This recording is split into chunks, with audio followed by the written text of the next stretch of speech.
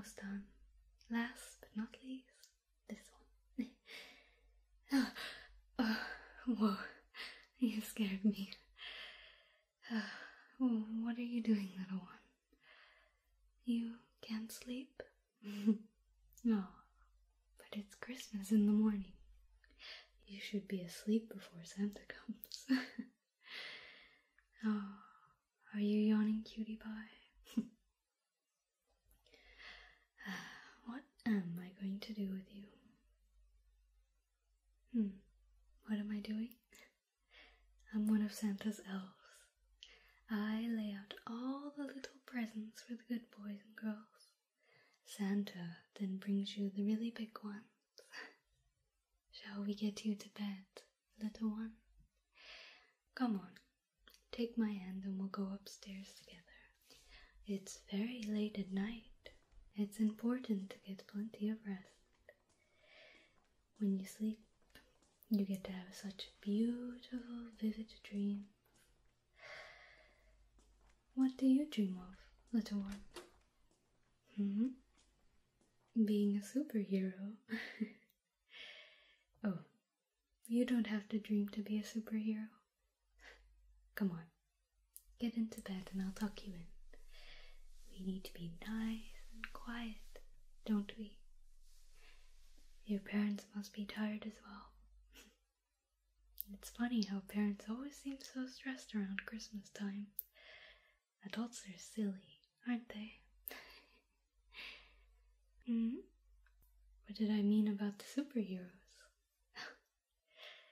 Oh, well, in your books and your movies, like this one here, Captain America, why is he a hero? Because he's brave? Can you think of when you were brave, little one? No, I would say you were very brave coming down those stairs in the dark, or when you go to school every day. Or what about when you got your shots? That makes you very brave in my books. So, that would make you a hero, like Captain America. You said it yourself. He's a hero because he's brave. Oh no, I think you'll need to help me again. I can't seem to remember the name of this superhero here. Oh, Iron Man? And what does he do, little one? Oh, where did you learn those words? I'm so impressed. So, he's a genius, billionaire, playboy, philanthropist. Those are some very big words. You should feel very happy with yourself that you learned them. I'm sure the other boys and girls your age wouldn't know what they meant. Have you always liked your superheroes? I never did ask what you wanted for Christmas. To be read to. And why is that, little one? Your parents are very busy, aren't they? They run out of time. Time is such a fun thing to play with, but if you mismanage it, it can be dangerous. People don't understand where it goes. You blink and whoosh, it's gone. Will I make you a deal? I still have lots of other boys and girls to visit and give them their gifts.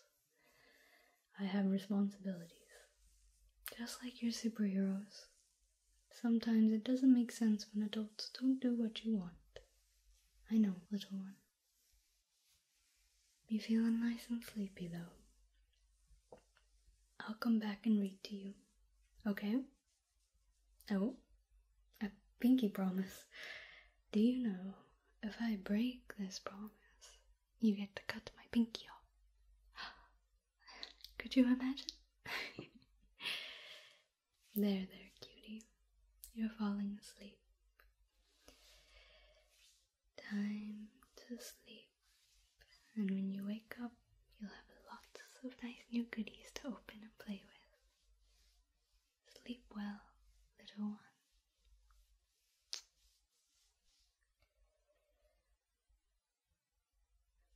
The lady is gone, but in your excitement, you put on your nightlight and wait, cuddling your plushie for the nice elf lady to return to read you the story. It feels like you've been waiting for ages. Where is she? She promised. Did she forget about me?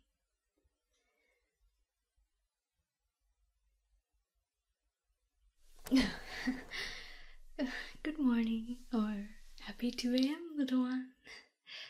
Me, oh my, has time really skipped by so quick? Look at you. You're breathtaking. Oh, you're all big and strong now. What on earth has happened to you? Oh, you don't remember me? You were very young, so don't worry about it. Maybe this will jog your memory. It's a little early, but I have some free time and a pinky to keep. Go on, open it.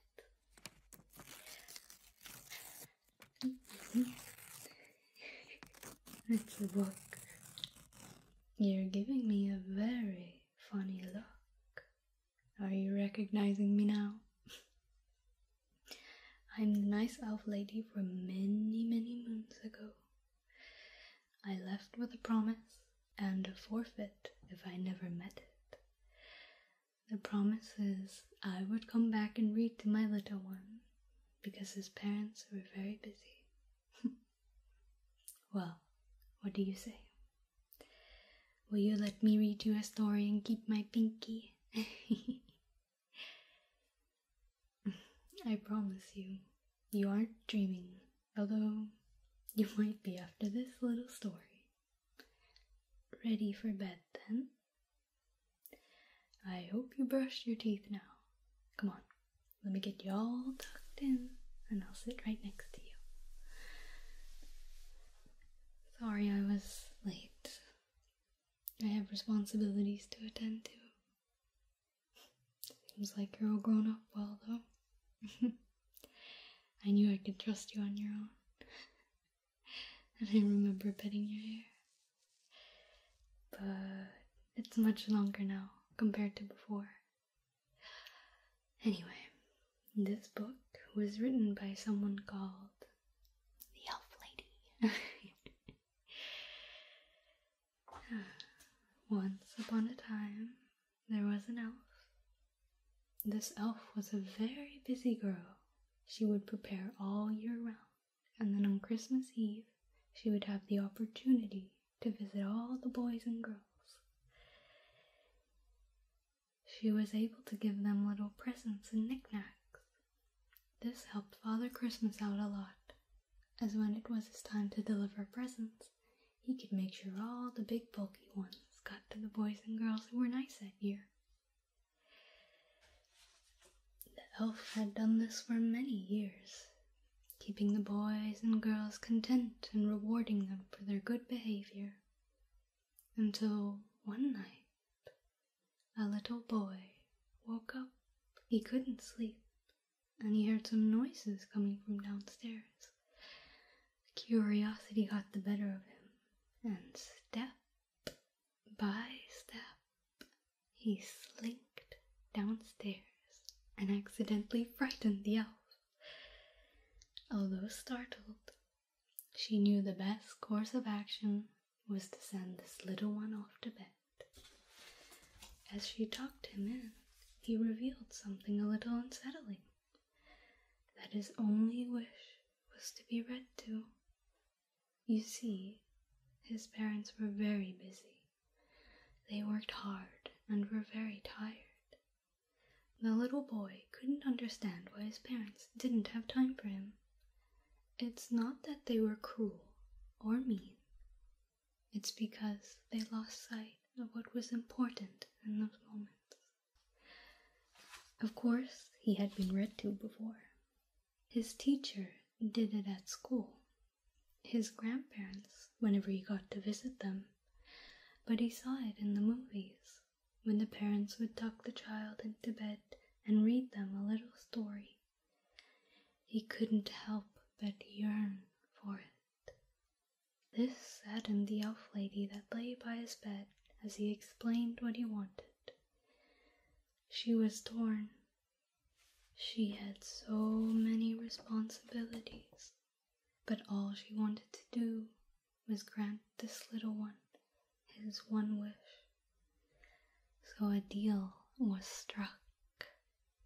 If the promise was to ever be broken, she would forfeit the little finger upon her right hand. She left, knowing one day she would keep her promise. Well, do you forgive me? I know it's certainly been a while. Look how grown up you are. You're like a fully functioning adult now. Hope you've been looking after yourself, though, and had a good year. You don't talk much, you know. You get quiet because of high school. I see it happen to a lot of the children I bring presents to. College is good, though. I won't say it will necessarily get you out of your shell, but if you keep pushing forward, it helps you learn resilience at least. I know college is not fun and brings a lot of stress, especially with time management and other factors on your mind. It's normal and okay to be stressed. It's not normal or okay to limit yourself and not have fun, though. Always remember, it's your life. That's the bottom line. If I can grant you a restful night, though, then I think my job is most certainly done and my pinky promise has been fulfilled. What do you say? Well, in that case, why not I send you off to sleep? I can pet your hair and face a little bit and ramble you off to sleep.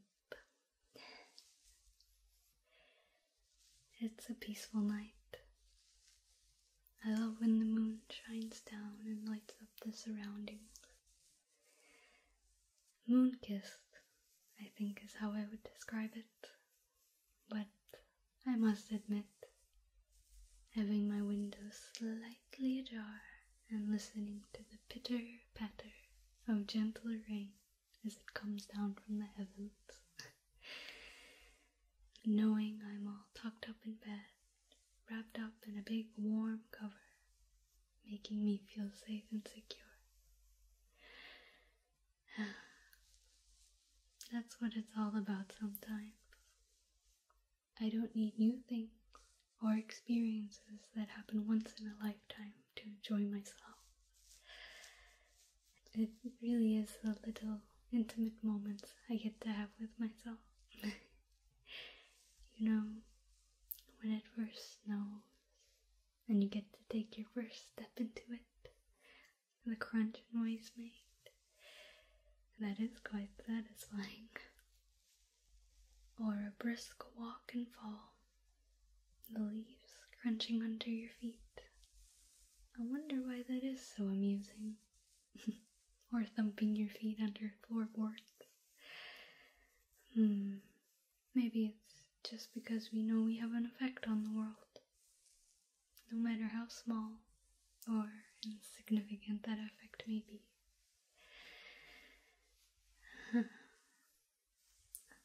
Life can be tough. No one said it was easy. Doesn't mean you're not allowed to struggle a little, though. If you keep pushing, they say. But I would argue it's more just trying to keep up with the momentum. Like if you were swimming at the beach. If you go out far enough, you might get pushed around by the waves. As soon as you encounter resistance, you don't just stop swimming, do ya? No. You just keep going. I couldn't tell you how many times I thought I was faced with an impossible task or objective, but really, all that was holding me back was myself. Just gotta get started. Stick my toe into the sea, then my foot, and before I know it, I'm doing doggy paddle in the water. I doubt I'm making much sense. Sometimes it's easier to keep it to myself. I know what I mean. You know what you mean, so maybe that's what matters. Figuring it out for yourself first. You are the most important person in the world. 'Cause without you, then who are you? Truly. Rest well, little one. That book is your present for behaving this year. Be good. I'm always watching.